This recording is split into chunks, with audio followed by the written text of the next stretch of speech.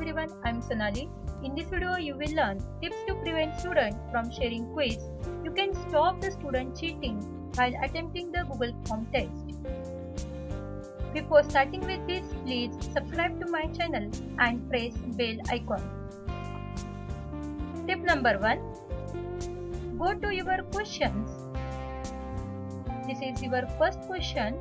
Click on this more option. Click on these 3 dots. Select Shuffle Option Order.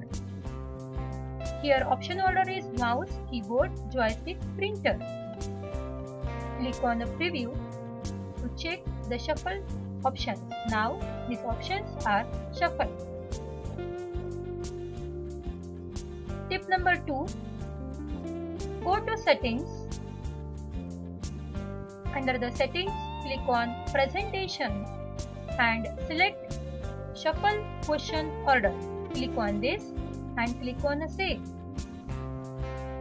In original quiz, your question order, first question is input device, second is about toggle key, third is about mobile device. Let's see the preview. Here first question is toggle key, mobile device and input device. This question order is different for each and every respondent. Tip number 3.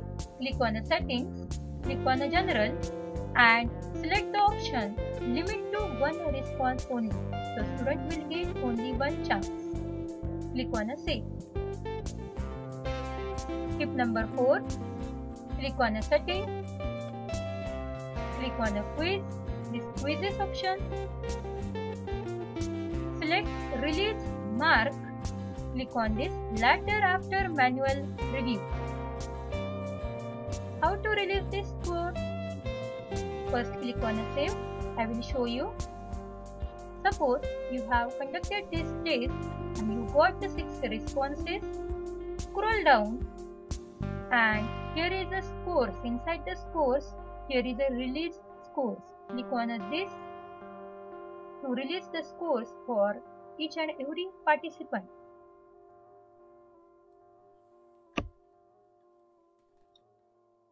Next tip is click on your responses and stop accepting responses. Just click here to stop accepting responses. Or you can use the timer for your quiz, or you can set the limited response time for your quiz. I have already explained all these things in my previous videos. Please watch this video. I am providing the link of these videos in description box. And the tip number 6 is use the different sections in quiz. Use such a type of questions. Which fruit you like? Suppose participant click on this first option, it will redirect to the different section. If click on this second option, then it will redirect to the different sections.